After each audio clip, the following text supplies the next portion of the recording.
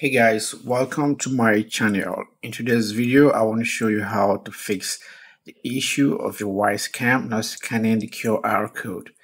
So here I've got my Wyze Cam, and in this video I'm going to show you how to fix this issue. So first, let's try to set this up and then get to where we're going to scan the QR code.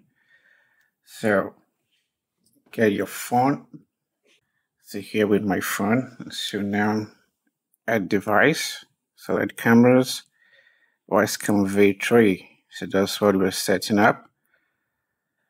So now let's get the camera. So press the setup button below here. Ready to connect. Okay. So let's go ahead and set it up. Click next. Tap check this. I had ready to connect. Tap next and connect to Wi-Fi. So now we need to scan the QR code, and here's where the issue is. So make sure your Wi-Fi is working properly, and also make sure you're on the 2.4 GHz Wi-Fi. So the next thing you want to do is to go over here and increase your brightness level. So here, now you need to get the camera.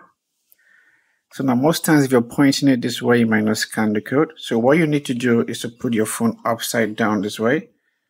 Okay, and then get the camera, point it. Ready to connect. QR code scanned. Please wait. So you can see that QR code scan. So this is how to fix this issue.